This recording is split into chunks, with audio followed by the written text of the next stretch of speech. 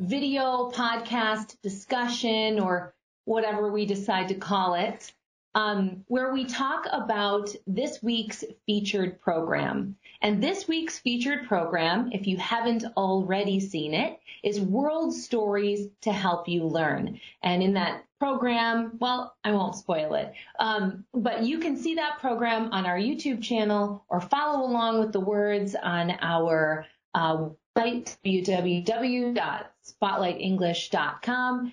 And today, in this program, we're going to have a conversation about that program, so you can dive a little deeper. I'm Liz Wade, and with me is Adam Navis. Hi, Adam. Hello, Liz, and hello, everyone watching this on YouTube.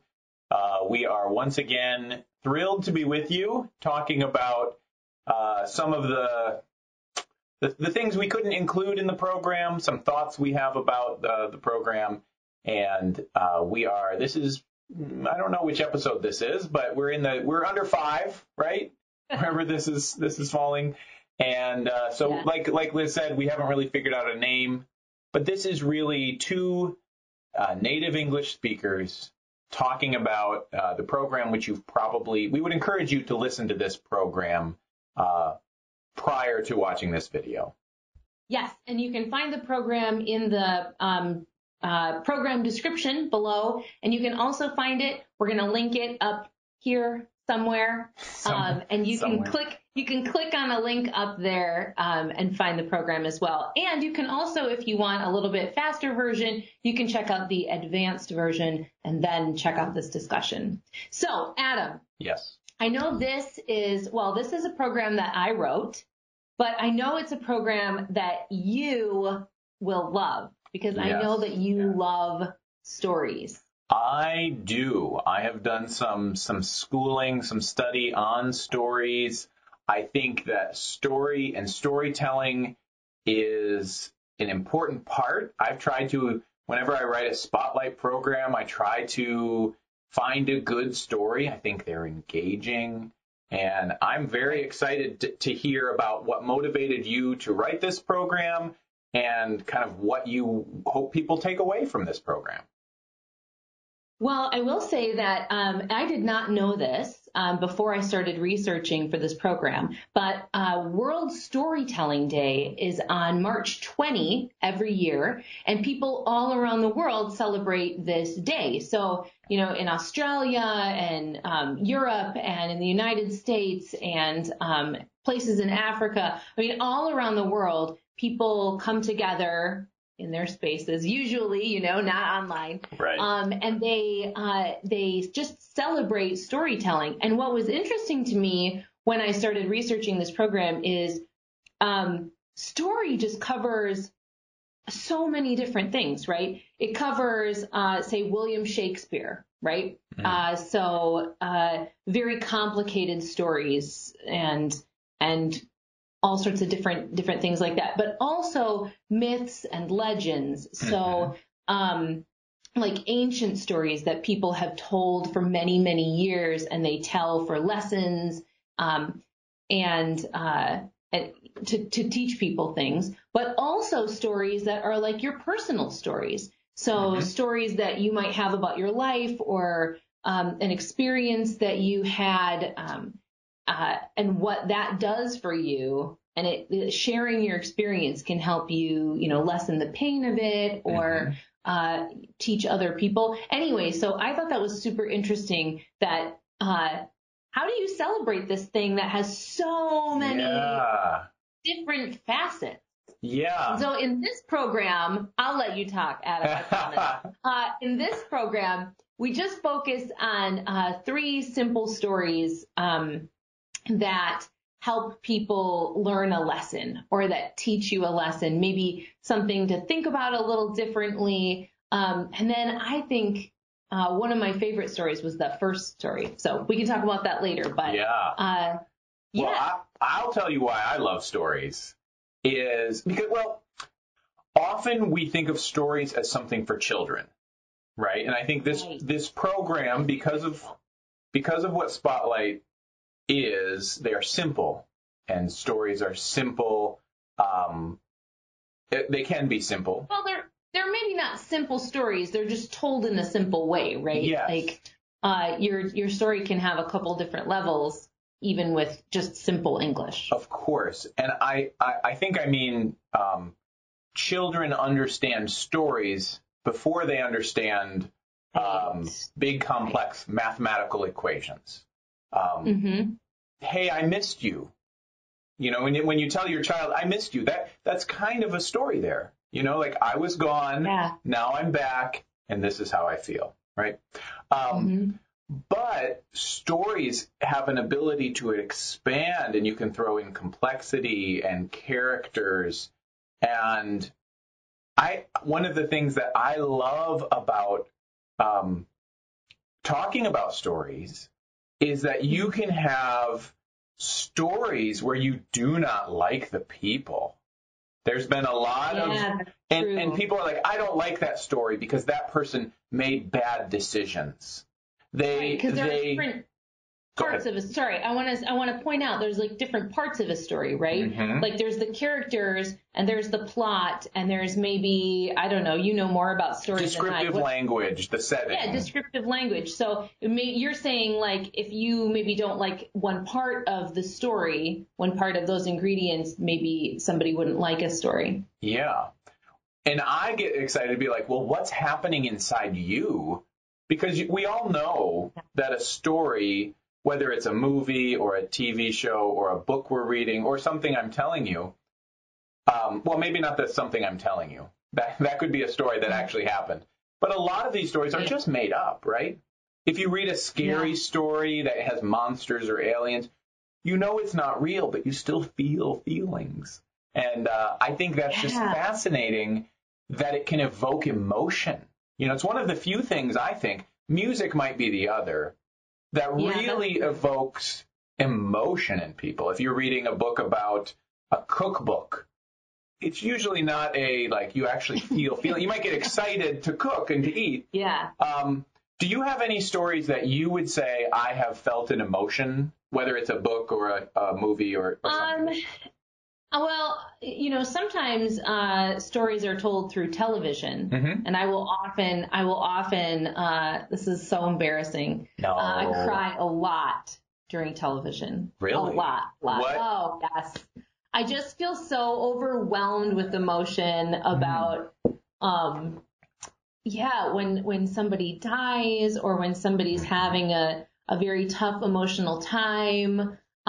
If the story is well told and, you know, the characters are convincing, that can make me very emotional. But I also have that with books sometimes. I did read a book in college where it made me so angry I had to put down the book because I could not read it at that moment anymore. And of course I read it later, but I was getting so emotionally like overwhelmed and angry that I just had to put it down.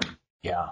Well, there's two things. One, there's something called mirror neurons. Have we talked about this before? Well, we haven't, but we have a program about mirror neurons and about this feeling that we're talking about when you read about someone's story, empathy. It's called Reading and Understanding, and you can check it out. I'll link it up here somewhere.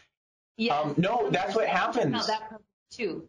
When you read a story or you experience, you're actually having a very similar experience to those people. It's what causes you to relate to people. And I think it's interesting. Certain people in, let's say, public settings who are leaders of certain countries, when asked, what's the last book you've read? It's not super important. Let me just say this a different way. If I meet someone and I ask them, what's the latest book you've read or what kind of TV show? If they don't read stories, if they say, I don't like stories, I only read nonfiction. Facts, right. Books about history which there's story in history too. We won't get that. But I get really concerned.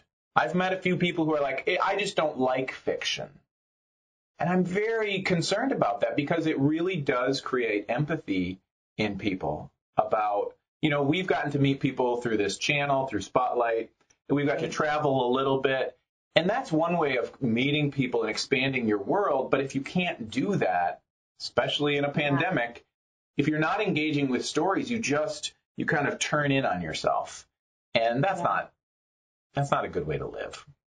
Yeah, it's true. I have heard that that sort of thing before, that empathy is so important to people, right? To society. Yeah. And if we don't read stories, we don't get exposed to as much of that empathy.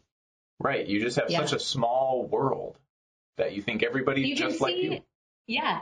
You can see why people are celebrating storytelling, right? Exactly. And you can see why it's such an important thing. And I think there's also, if you think about the kind of story that comes from a personal story, again, I love listening to, there's a radio program about where people just tell their stories. They have maybe half an hour or 10 minutes, and they have to pick a story from their life and they have to tell about it, and tell it in an interesting way. And I love listening to that sort of program because I feel a little bit too, like not only feeling their emotions, but like, I don't know what a simpler word would be, but like it feels a little voyeuristic.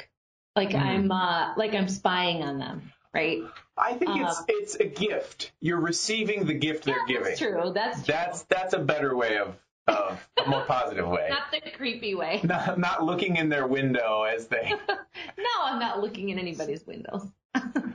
No, I think the power we know in our hearts, the power that stories have.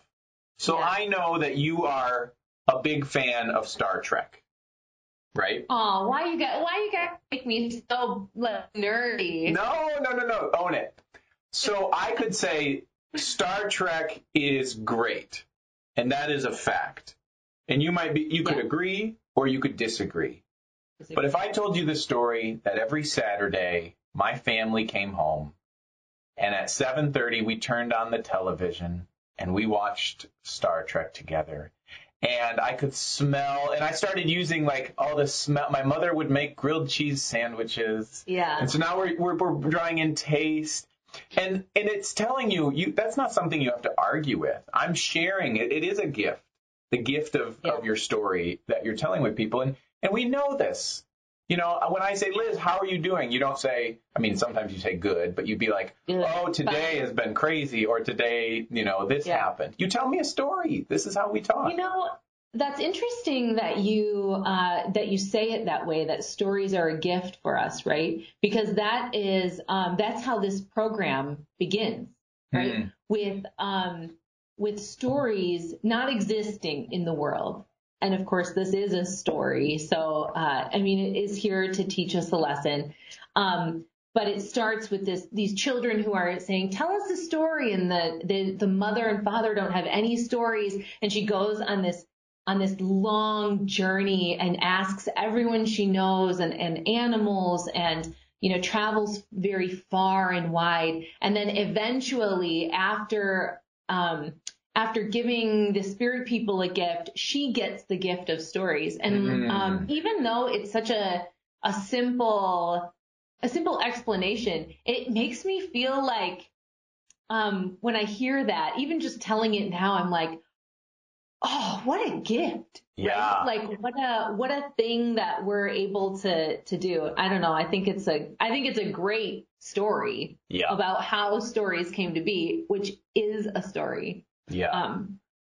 I think that's phenomenal. And I think that is, for anyone who's learning a language, to be able to tell a story in, say, English is a big deal, right? Like not just to order coffee or to do a statement, but to say, this happened and then this happened.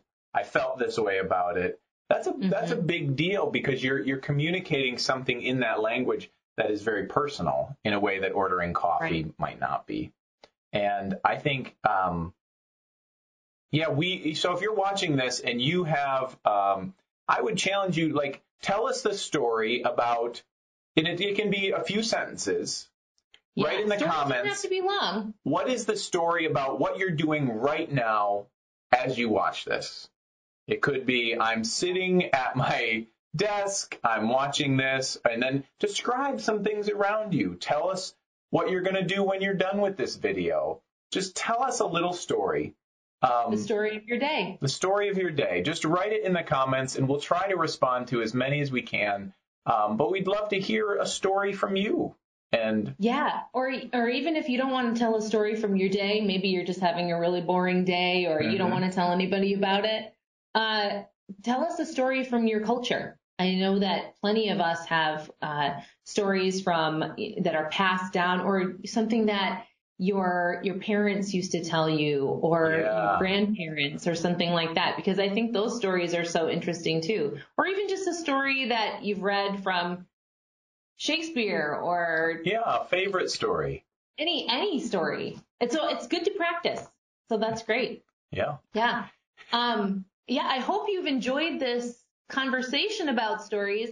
I know that I have so much more to say, but I think we've run out of time. So and I know that Adam has a lot to say about stories.